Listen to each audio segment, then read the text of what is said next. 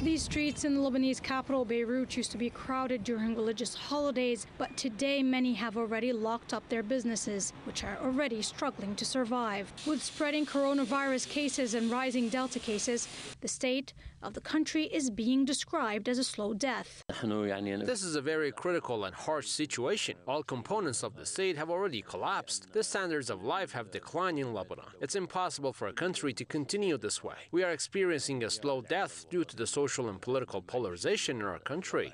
It's been almost 1 year since the resignation of Prime Minister Hassan Diab, which occurred after the August 4th Beirut port explosion. It seems the job of an acting cabinet will continue for a while, with what could be months-long talks to reach consensus. Observers say the main reason for this delay is partly the veto put by the former Prime Minister's club, the main allies of Hariri, and partly a Western veto in the type of cabinet the country will form, which sources say is heard from the ambassadors of France and the U.S. in Beirut.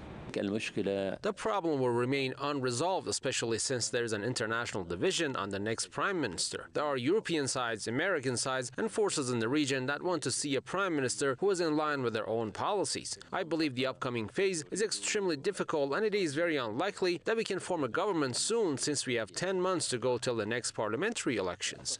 Experts say the crisis in Lebanon began after the U.S. started a full-scale intervention in Lebanon in October 2019.